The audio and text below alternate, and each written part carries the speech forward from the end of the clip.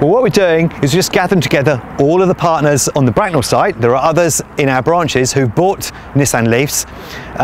Now, this is about green motoring, of course, at the end of the day, but it's also about some really sound economic sense. This is the new wave of transport. Yes, there are other technologies, hydrogen fuel cells, etc., but actually everybody's got a charge point at home. It's a 13 amp pin, basically. The trend is towards charging where people spend the most time with their cars parked. So at home, yes. At work, yes. And it's really great to see Waitrose getting behind that with a couple of charge points here on site. I think what you can see from the number of owners, and actually I do know there are many more in the wings, we're probably going to have to think a little bit about how many more charge points we actually provide. It's free to charge in Waitrose stores, and it's free to charge on the motorway, on the electric highway. So we sort of quote about 3p a mile for your mileage. But if you charge strategically at free charge points, it's obviously going to work out less than that. An electric car, the characteristic of it is that it is fast.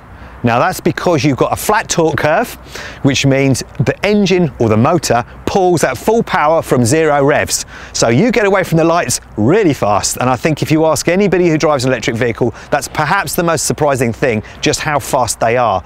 It's a great car, the family enjoy it. My daughter thinks it's brilliant. She wants me to get a second one. Hi there, this is my Leaf and I absolutely love it. I've had it since the beginning of March and I've really noticed a difference in how much I'm spending on electricity versus diesel for my old car. It's really nippy, and it's absolutely fabulous having the charging points at Bracknell, which means I can come in, park in a spot, charge up, and then I'm all good to go.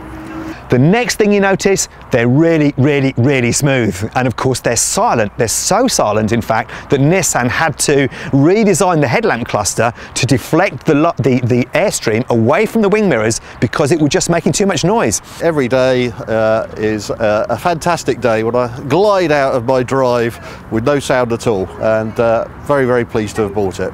So yeah, I'm really pleased with the car. It's a bit strange initially because it really doesn't make any noise at all, but it's great, and I'm really enjoying driving it. I've just about realised that I don't need to use my left leg anymore, which has taken some time, but no, really good. Very pleased. The build quality on the Nissan Leaf is very high. You hear rattles very badly when your car is silent, and so they just had to build a good quality car. So it's fantastic, it's really smooth, really fast, really quiet, and I have to say, really cheap. No road tax, no congestion charge, and 2 to 3p a mile. But why is the government worried about this? It's not about cheapness or greenness, it's about air pollution.